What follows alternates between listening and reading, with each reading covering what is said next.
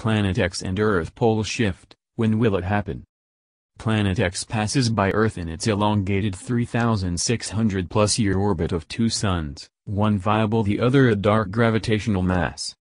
Planet X, we know it is there in the glare next to the Sun hidden from view, but when will it come into view? Let's first look at what that means with some Zeta talk science. The orbit of Planet X, PX, is a sling orbit or an orbit that is oblate. It is this way as Planet X has two foci, our Sun and its dead binary twin, which are 68.7 trillion miles from each other, therefore a slinging between two heavenly objects and not a round or elliptical orbit shape characteristic of a single foci orbit. This sling orbit makes our Sun and Solar System only a pass-through point within the sling orbit circuit see above image. This is important to understand. This means that Planet X is bound to pass by Earth since its orbit path extends beyond our solar system. Hence, once outbound, Planet X will continue moving away from us for several years, then do a turnaround for its return trip for its outbound portion of its sling orbit to the binary twin.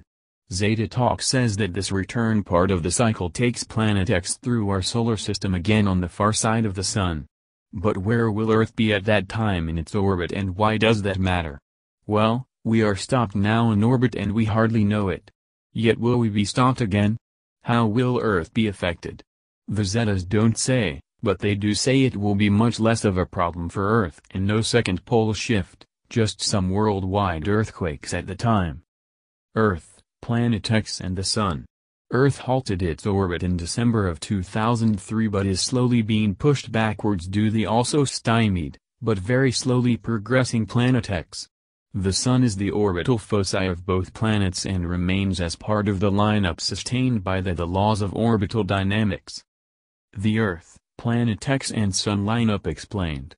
Since Planet X is sling orbiting our Sun, it passes through our solar system relatively close to its foci, our Sun. As an aside, many millennia ago, this was not the case. The Planet X passage area was within the asteroid belt, which used to be populated with a few planets, but they were broken down into the asteroids that are there now. Now, when Planet X entered our solar system in 2002, it was temporarily visible far from the Sun, from our sky view perspective, but that was only for a few months as it quickly traversed the inner solar system. Image number 1, where it met the Sun's gravity repulsion force slowing its progress dramatically. Planet X then partially circumnavigated the Sun to the ecliptic where it is now. Image number 3, situated between the Earth and the Sun. Also consider that Earth has been stopped in orbit due to diverted particle flows passing around Planet X capturing Earth in what Zeta Talk calls a particle flow cup. Imagine a ping-pong ball floating above a blast of air. It hangs in place because of a similar law of airflow dynamics. So, lest we forget, Earth is the deer in the headlights, not Planet X. Earth is also dithering in place, like the ping-pong ball, with relative positions being kept between Planet X and our Sun respectively from a solar system left to right concept. So all this simply means that Planet X is rarely visible because it is stationed on the ecliptic within the glare of the Sun due to a more or less static lineup of the constituent heavenly bodies. However, from an interplanetary perspective, Planet X is positioned momentarily between the Earth and our Sun. State of public awareness of Planet X. Some of those in the know about Planet X and the pole shift have already moved to safe ground and others are quietly preparing for the main event now. But there are also many others who are dithering yes or no about Planet X that are waiting and wanting to have a clear undeniable sign that PX is near, real and a clear and present danger before they commit. Who can blame them? This is a natural condition for those who tend to rely only on visual cues to absorb such an abstract and devastating message. Of course there does exist the attachment to the concept that the political hierarchy will take care of us, so many of those cling to the hope that there will be a public announcement alerting the public to Planet X in our solar system and what that means. When you consider that there has not been an announcement yet and it's been 10 years, it is not reasonable to wait for such an unlikely event. Those people otherwise studied, are using parallel personality skills and other nerve pathways to augment their confidence in the truth of Planet X. Why? Because they sensed the truth of Planet X first, then started reading, Regardless, those who have studied the history of Planet X do have a basis of knowledge on the subject, so are farther ahead in being able to accept images and videos from a reliable source as valid. Of course, the reliability of images and videos of Planet X is impossible to determine without the relative knowledge, experience in observing and watching for Planet X and the skill in dissecting the constituent parts of an image to determine whether it is a fake. On the other hand, there are many purported pictures and videos of Planet X on the internet, but the majority are misdiagnosed ghost images of the sun, lens flares, sun dogs, window reflections or optical illusions of one sort or another. But we are not interested in nice pictures of the sun, are we? There are still others who cannot accept the reality of Planet X until they see the raw light direct from Planet X in the sky above their heads entering their optic nerve, and even some of those will not believe until they are directly affected. These need multiple concurrent sensory stimulation real-time to break the disbelief in order to accept the existence of Planet X as a threat. Certainly this is true of all people that their body is activated to fight or flight by a direct threat, but before that, all is still abstract and subject to interpretation. Ultimately, once the yet-to-believe finally realize that Planet X is a temporary solar system member factoid and that they are about to experience the penultimate violent hazard, they will no longer need to see it. Finally, let's look at the timing of the passage of Planet X and the resulting pole shift. The best information source in the world concerning Planet X and the pole shift, Zeta Talk, has the rundown to the pole shift in 3 parallel layers. The first layer is a general overview of an umbrad progression based on 10. The current phase we are in now, 2013, is the 7 out of 10. The second layer on top of that is the famous Zeta Talk predicted simplified world event sequence. I will offer a key example, and this is exactly what we are watching for now, following Africa's rolling to the west and dropping the floor of the Mediterranean, is this sequence. Number 1. The devastating southern Japan, then northern Japan earthquakes separated by a matter of weeks or a short duration of months. The North and South Islands are on different continental plates, sequence number 2. Then the author's town gets sloshed by a local earthquake and tsunami, Victoria, BC, sequence number 3. Then the New Madrid earthquakes occur, isolating the eastern U.S. seaboard, image here, sequence number 4. Very quickly after the New Madrid, 2 to 3 hours, the European tsunami will wash throughout northern Europe with a 200 to 300 foot wave. The final layer is that of the last weeks as detailed here by a current member of the poleshift.ning.com website. The importance of the sequences I have just detailed is that it can't be hidden by those who control the media for their own interests, therefore these are major flags to watch for. I believe we all have 2 essential outlooks against the timing of the pole shift. First, the objective approach. We have the flags, the sequences, but many still want to know when the pole shift is going to happen. The reality is that no human is to know the date of the pole shift, so we all must resolve to accept this as a fact.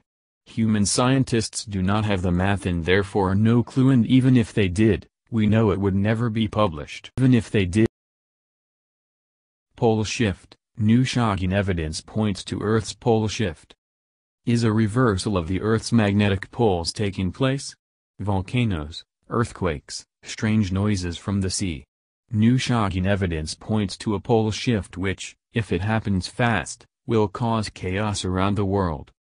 A pole reversal, when the Earth's north and south magnetic poles start to swap places, reversing the world's magnetic polarity, has happened before.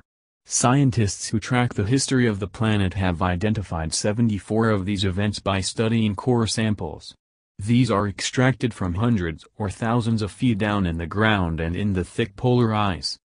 A sudden shift would throw the Earth's balance out so significantly it could trigger lethal earthquakes, tsunami on a scale we can hardly imagine, capable of washing right across the United States and every other major landmass, volcanic eruptions so large and widespread that the resulting ash clouds and gases could blanket the sun's rays and trigger a new sudden ice age.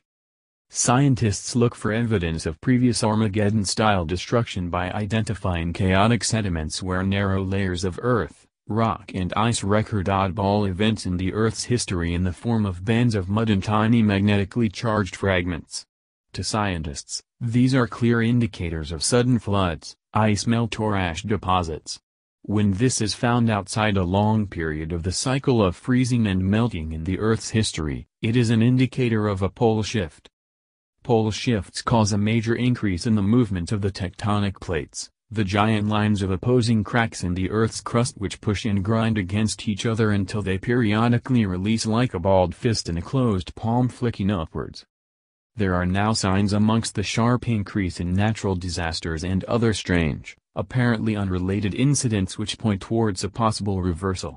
It is widely recognized that magnetic north, that point at the top of the globe which compasses and devices which depend on magnetic navigation rely, is shifting increasingly quickly towards Russia from its current position above Greenland and nearer to Canada. It has moved 400 kilometers in the last decade and is accelerating. Our sun swaps its north and south pole every 11-13 years and has just done so. The effect on the sun is to stimulate the number and intensity of solar storms which can have a major effect on the Earth. They can interfere with TV transmissions and power supplies. Other signs which might indicate the effects of a magnetic reversal between magnetic north and south are an unprecedented 7 volcanoes which have started to erupt around the world in the last few days, and a major spike of 7.0 magnitude plus earthquakes, almost all of which I have witnessed personally a few days after the event as a documentary maker. The cycle started in Indonesia in 2004 and occurred again very recently in Nepal. These sharp increases in seismic activity do occur every 30 years or so and may be part of a natural ebb and flow, but they are another aspect of what could be a major trend in the light of the relentless and quickening march of magnetic northeast away from its original position. Pole shift _Renal plus National plus Park. USGS and NASA are very concerned about a new magma chamber the University of Utah have discovered recently under Yellowstone National Park in addition to the enormous lake of molten rock and iron they already knew about. This one is an astonishing 11 times the volume of the Grand Canyon. A sudden pole shift could become the push the magma chamber with the surface area of Los Angeles needs to blow up. If it does, most of North America would be destroyed instantly and a new ice age would begin. Another story which begs the question what on earth is going on is a 300-meter, 900 feet, high island which has appeared from the seabed just north of the tip of Japan in just one night. This area was the origin of the 8.9 magnitude earthquake which ripped through Japan in 2011, causing one of the worst tsunami of all time. Sections of crustal plates which suddenly move under enormous heat and pressure which cause earthquakes and tsunami have been known to move dramatically, although it is often never seen as it occurs miles down on the seabed. A new shelf 800 kilometers, 500 miles, and 60 meter, 180 feet high, appeared off the west coast of Indonesia in 2004 which triggered the infamous tsunami wave which swept completely around the Earth's circumference 3 times. The new Japanese landmass appeared at almost exactly the same time as the Nepal 7.7 magnitude earthquake took place 5,000 kilometers, 3,000 miles, away at the opposite end of the Eurasian tectonic plate. Finally, the weirdest account of nature behaving strangely are reports of a strange humming noise coming from the sea. Scientists have explained this as the effect of the currents running through the oceans. This as the effect